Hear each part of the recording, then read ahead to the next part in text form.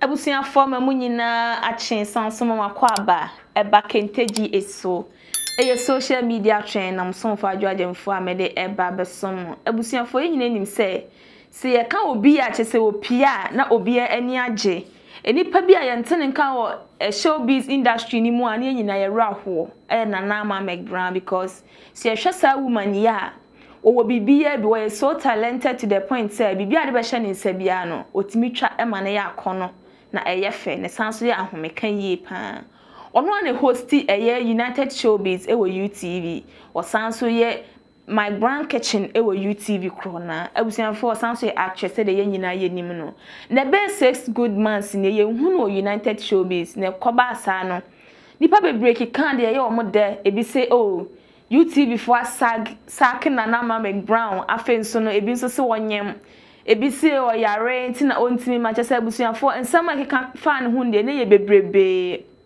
na weina eye Saturday we ya ne nyina ye hwe ne nyana ntie se ye na ma McBrown be samba eye United Showbiz so ebio na abusuafo ne entrance ne de na esewani ye hwe Kente na edi ahim ewo ho adowa na edi ahim o chese na ahomeka yie pa na weina wode aseda sonko Emma despite media Father Dixon any omu general manager any adofo ne fans nyina no sanso kire mu say ja United Showbiz so anasati ane ye ntene nka ewo TV so na nye bibia nti o nemu okoje ayarehwe ebe 10 years ago accident a wonya ye nam so man kan nsabe nkum eya asai no ewo mu ana eho atechema kakra na we ka ho a wakwane empre pole ennan so ana akwaje ayaresa na we de o hwe se bibia betimi ayakama na onsan so enkobim abusianfo ye nkohwe video no emra yes yo we there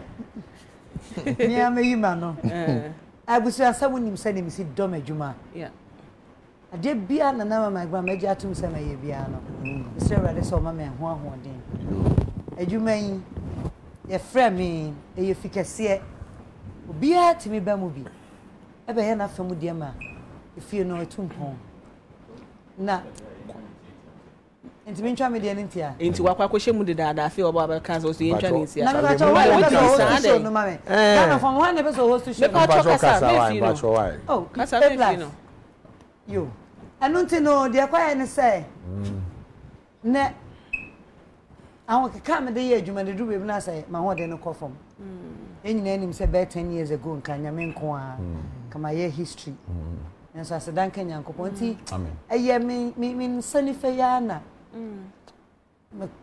even though me too kwan kwa ye ba na ho teach ma bi onti no ayaresa na me kopeye no say me twen e dompe mu ka asemuntin na mrebem ansa na masamba bio because me ye adwuma na me de ahoden bi I don't know how it is I think say I come ye de no because until when is so a unjai enti me wie no na me kofia na me kosu no sa fede me kopa ayaresa enti Ghana for any adofo ehwe me man ko be bia say me dwane adwuma me ye ana say UTV apamo me ana say UTV me nye bone bia won say wo fie impo na ye bone a na say hu mfonso de o so okoto na bone bia wo bia na penfo do chew me nyini say metumi aduru sa level no say me sheda ye sa bone nti me kopa ayaresa UTV me fie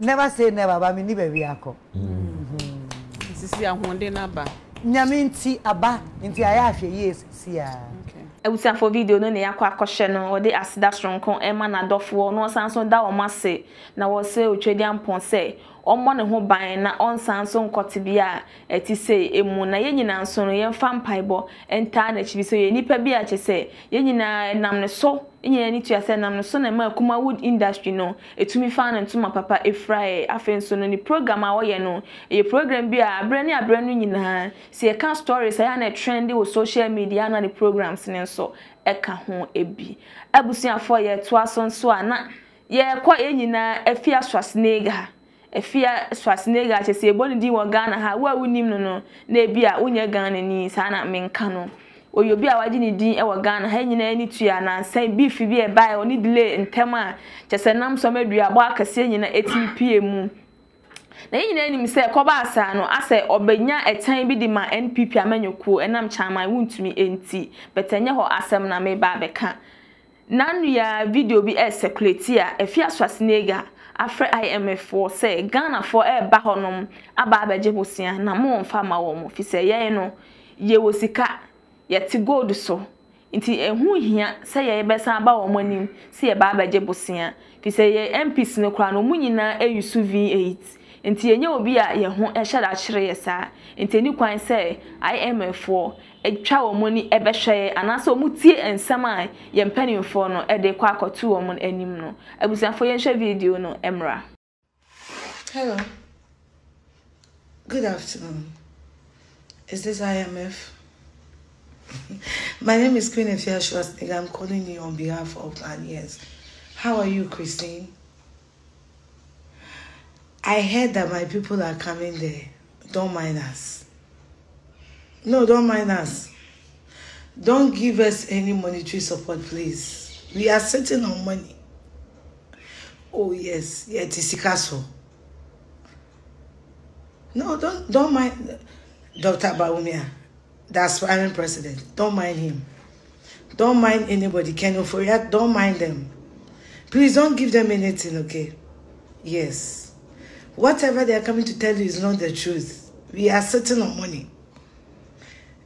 If you don't know, we are don't mind us. Do you know every MP in Ghana is using a V8? Don't mind us, please. I heard that my people are coming there. Don't mind us. No, don't mind us. Don't give us any monetary support, please. We are sitting on money. Oh, yes. Yeah, Tisikaso. No, don't mind Dr. Baumia, the aspiring president. Don't mind him. Don't mind anybody. Kenoforia, don't mind them. Please don't give them anything, okay? Yes. Whatever they are coming to tell you is not the truth. We are sitting on money. If you don't know, we are don't mind us. Do you know every MP in Ghana is using a V8? Don't mind us, please. Abusia for the video no ya kwa kwhwe no an said ye Afia Schwar e kan no wo se ma IMF for emfi ye ni kwan so ma ye sika bia na said ye mampani mre bi atwam obeka se ye tisika so ense kom de na kura ye tisika so na ye kwa akwaji sika e wo ba bi de ya asem bi a chese wodwen ho krampa untimi ente ase ento no osusu se eni kwan se IMF no omufie enti wa fra o maka chiro mo se Ghana for ye hia mo ye wosika ye ka abibimem ha na South African countries ye wosika pa nyame a che bibia bi ye wo gold ye wo diamond ye wo cocoa ye wo tech ye wo timber ye wo bibia bi enti no ma o mo emfie no mo mom kra na emra ye nchen no mo ma me pesika eni bi abusuafo ha na bi social media trend no ebesi ene day mi din ni adwoajemfo amuru de beto fo bia so me mfa nka me makrawo